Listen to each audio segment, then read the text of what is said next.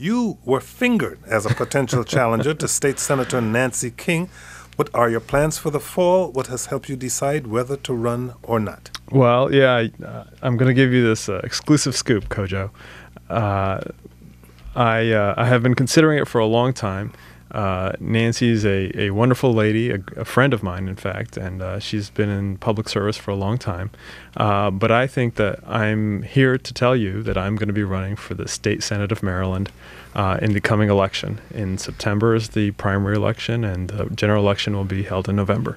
So I'm a candidate, and I'm looking forward to the opportunity to debate and represent my people. Saqib Ali no longer a potential challenger to State Senator Nancy King. He has announced he is challenging her. Tom Sherwood? Nancy King, your friend, you just said, supported your election as a delegate, as I understand it. Well, didn't oppose it. Or maybe that's a better way of saying it. Well, actually, yeah. When I ran for office, there were four of us. Right. She was one of them. There were 4 candidates for 3 seats for the state delegates.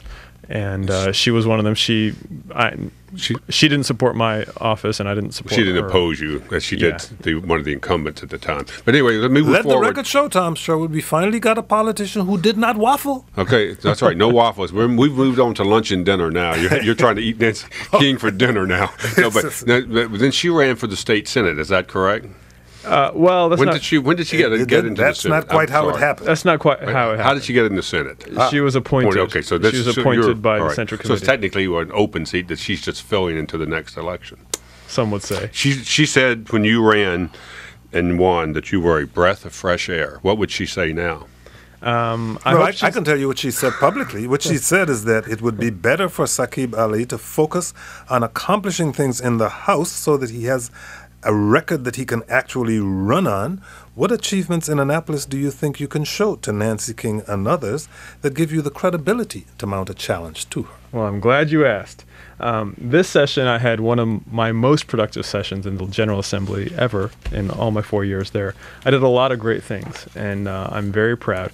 One of the bills I introduced was called the Legislative Sunshine Voting Act. And what this bill did, it was very simple. It's a weird thing in Annapolis. We take hundreds and hundreds of votes. Some of the votes we take on the floor of the legislature, and some of the votes we take in committees. Now, the votes that we take on the floor of the legislature, anybody in the whole world can go online on the internet and look at those votes.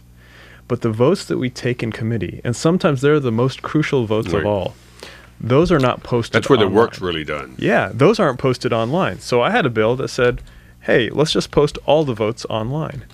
That bill, although it didn't pass, its provisions were implemented administratively because of my bill and because of the high profile that this bill, high-profile media coverage that this bill gained. And now you or Tom or anybody else or my grandmother and Glenn Burney or anywhere else. Nancy King. Nancy King. We can all go online now and look at these votes. It's a great thing for democracy. It's a great thing for transparency and a great thing for accountability.